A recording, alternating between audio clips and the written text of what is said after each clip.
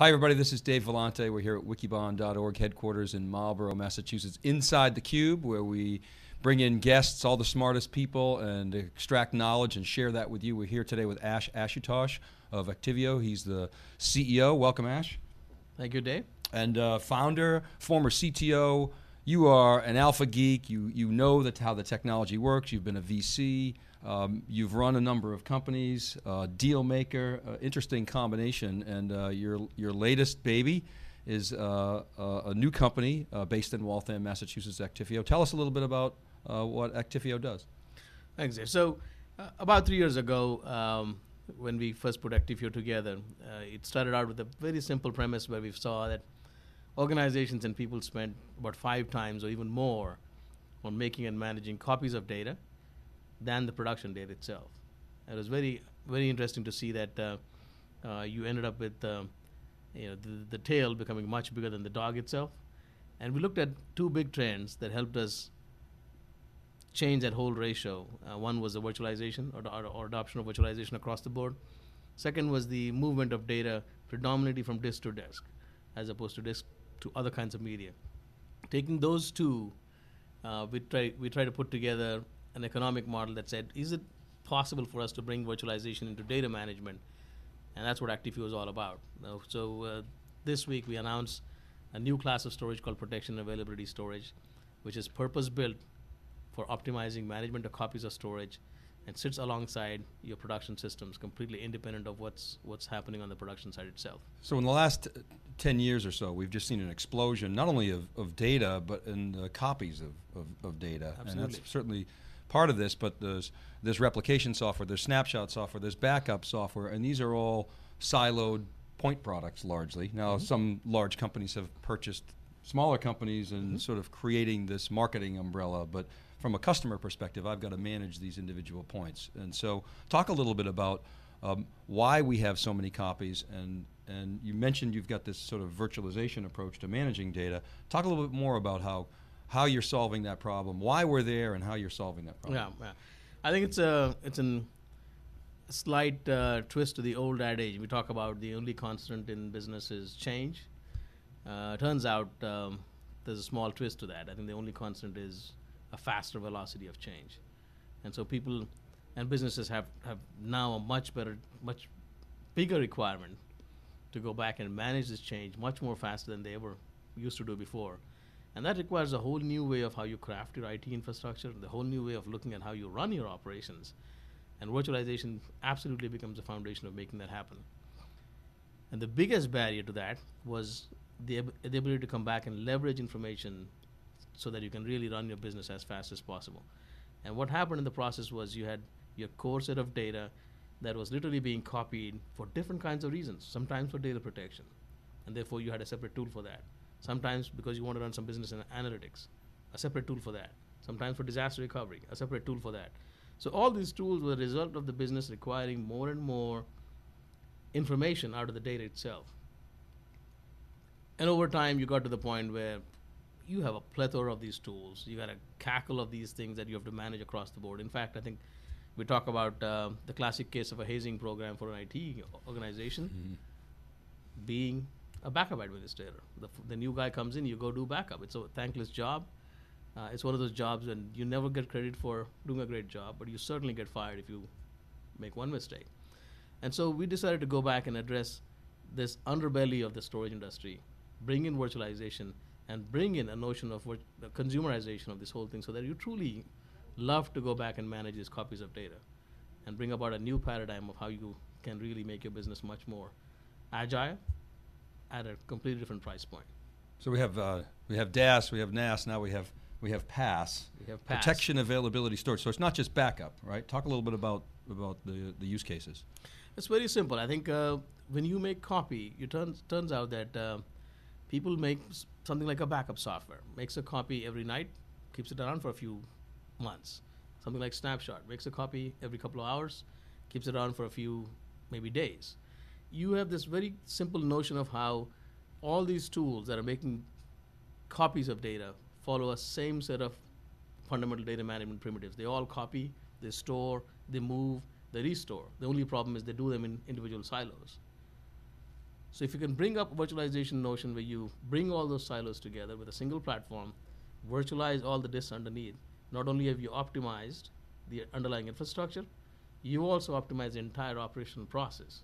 So now you come back and say you capture the data once, you reuse it many times, whether it is recovering a file from yesterday because you lost one, or because your test and dev organization requires 14 copies of the database from 2 weeks ago, or you want the disaster recovery. From a compliance perspective, we test it so often. The notion of having a virtualized platform for keeping copies that can instantly recreate these copies, just like your storage system does when you're accessing a file. Think about PAS as a storage system that accesses history. So you have a notion of time added to this entire set of data that's kept up there. And most importantly, that data is now managed optimally, both in terms of capacity and the network. So you get a huge financial impact from a CapEx, a completely different OpEx profile, but more importantly, what you do with the data, which is what most organizations want to come back and do, is just incredible in terms of the agility that brings about as a result of this virtualization. So Ash, you're right about the hazing program for IT professionals. Is data protection and generally and backup specifically has always been one of the biggest pain points for IT professionals. And a lot of the organizations we work with in the Wikibon community have very limited backup choices. Mm-hmm. They'll maybe do a daily incremental and a weekly full, and then for the mission critical applications, they might have some kind of replication software, and that's it. It's sort of a one size fits all. Can your system help break that mold? Absolutely. So talk a little bit about that. Absolutely. I mean, it's very interesting. We have one user about almost 9 months ago who had been delaying the purchase of one of those tools because he was waiting for the management to come back with the definition of what the RPO and RTO was going to look like. Because based on that RPO and RTO, he was going to select a tool. And what a complete refreshing change when we came back and said, here's a storage system that allows you to basically virtualize how you want to capture and how you want to restore. And you really don't worry about your RPOs and RTOs anymore. It reminds me of the pre-virtualization of the server days when you said, well, I got to run this application. I had to figure out which vendor I need to run this server on.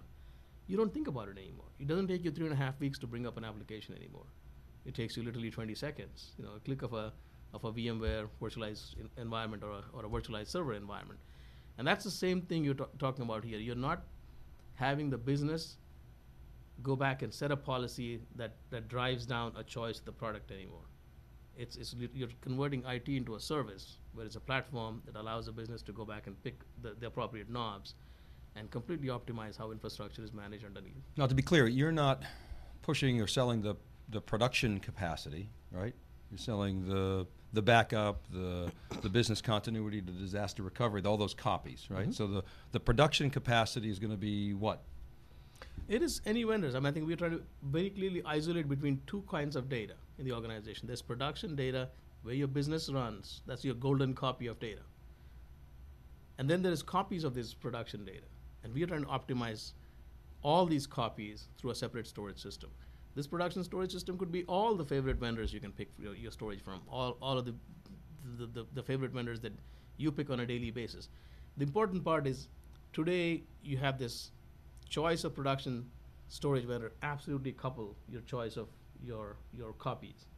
And we are trying to decouple how you manage your data from where you store it and have the SLA or your business requirements drive the class of storage and the kind of storage you want to use by having a data management engine that's virtualized. So your target can pretty much be any storage, any of the popular storage systems. Our target could be any of the storage vendors, any of the storage that's available, in fact, even a cloud storage, if you want to go back and use.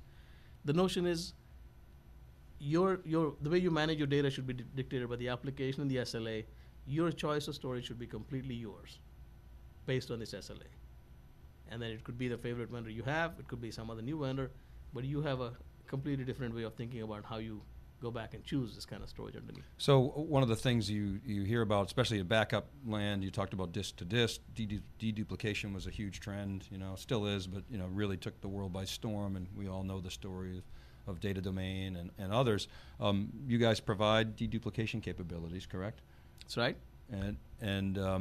And so there's a storage efficiency play there. You've got to do that if you're really replacing copies.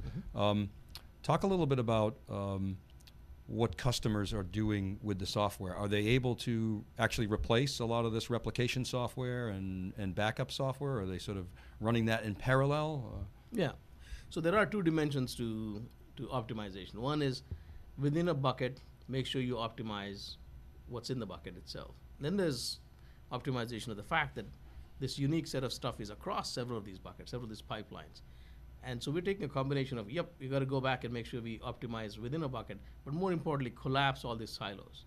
So Actifio's virtual data pipeline is more about taking those individual silos, flipping them over, and creating a pipeline of how data lives through its life cycle.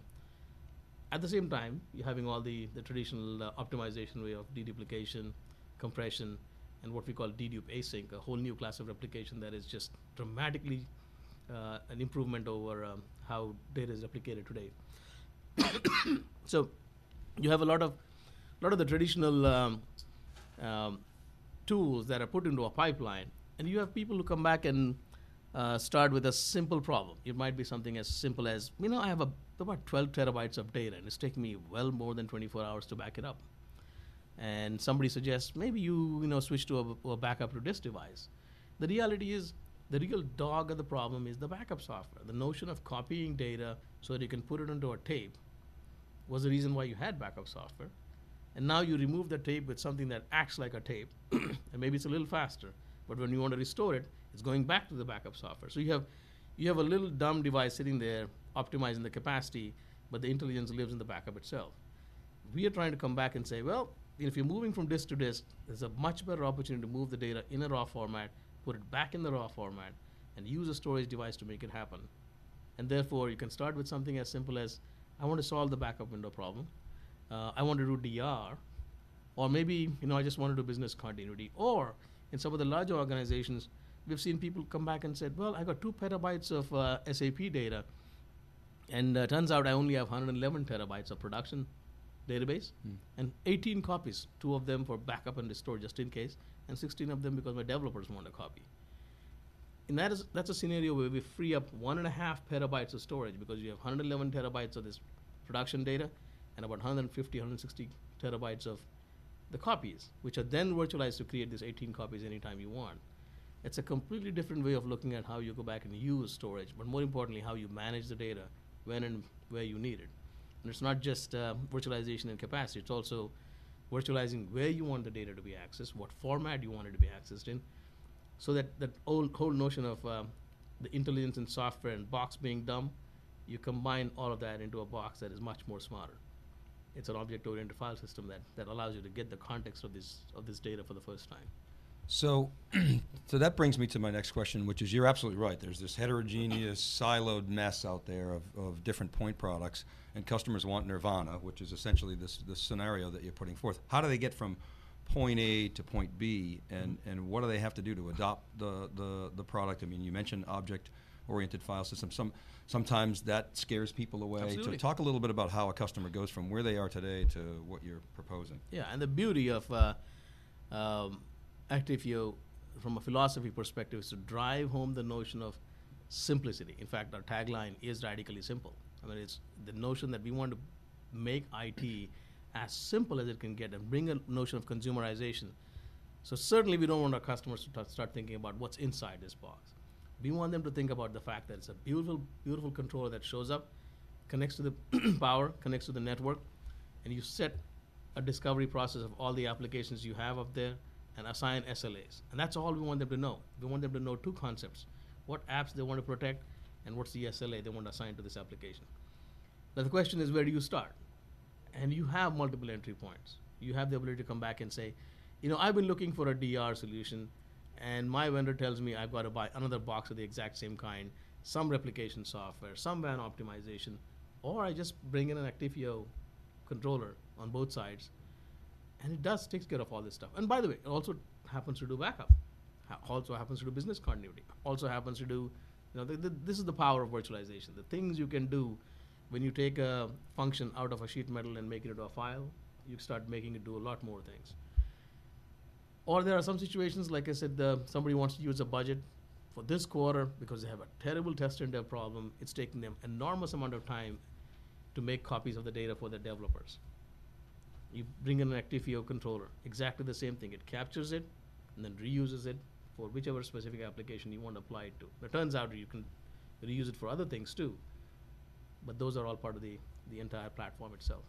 So you mentioned consumerization of IT, bringing that trend to your ethos, really. With something we've talked about here at Wikibon, SiliconANGLE, and on theCUBE numerous times. Who do you think is doing a good job in the industry? Do you think anybody is doing a good job of bringing that Apple, iPhone-like consumerization mentality to enterprise products? Or do you feel like you're one of the first? I think from a data management perspective, we clearly are the first. I mean, I was an investor before I started this project, and I looked at the landscape for a long time to look at where the pain points are and where the IT industry is. And I think in many cases, the incumbents absolutely have a desire to keep the complexity, because that's part of the entire process and the business model itself. But more importantly, even if they had wonderful notions, it is very hard to come back and take a clean approach to say, I got 16 products. In fact, sometimes they may be from 16 companies. And I'm going to have to pull them together to do something. I mean, I worked in large companies where it's hard enough to get within an organization to get something done, let alone across an organization. So I think there are a few companies you will see, especially early stage ones. Some of the notions that companies like Ecologic started off pretty early on. Some of the stuff that XIV has done in terms of user interface perspective, I think they were the first baby steps. I think we took a big giant leap in going back and addressing one of the biggest pain points, the largest footprint in terms of data, and one that's considered an absolute underbelly that nobody wants to mention. So I think we're setting a tone in terms of bringing about this consumerization and virtualization, at least as far as the storage part of the IT industry is concerned. Let's talk about some of the basics of Actifio, the company. So you were founded in 2008, is that correct? 2009. Okay. Officially in 2009, you raised, I believe, 24 million. We raised 24 million. And what's your head count today? About 74 people now.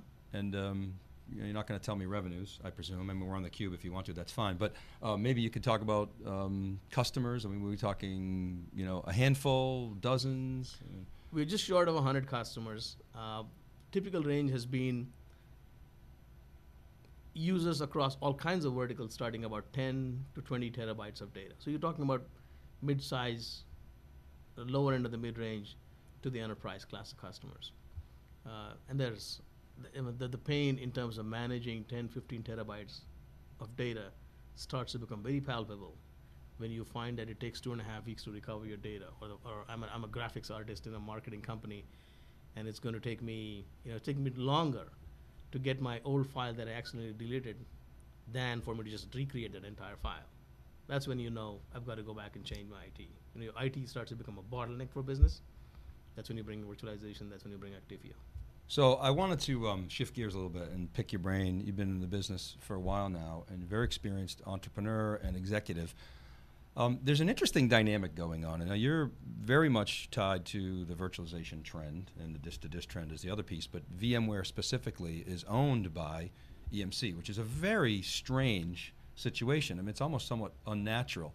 And they're a storage company, so how do you, as a small company, feel about sort of a large company like EMC and VMware, and maybe some of these other large companies like a NetApp or an IBM or an HP, sort of in that little collaboration? We've called it a cartel, even, in quotes.